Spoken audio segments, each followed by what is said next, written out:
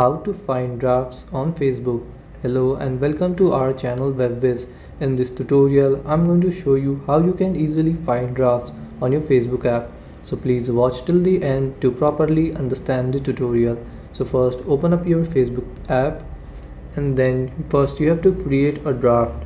To find the draft, so tap on here, write something here and then create any post you want. So I'm just gonna create a test post.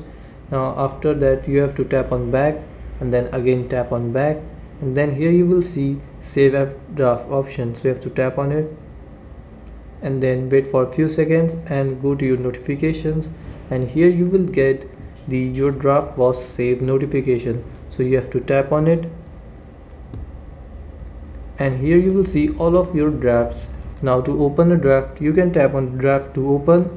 If you want to delete a draft, you can tap on the three dots on the right side of that draft and then tap on discard draft and tap on delete, and that draft will be deleted.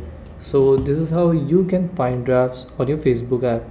Thanks for watching.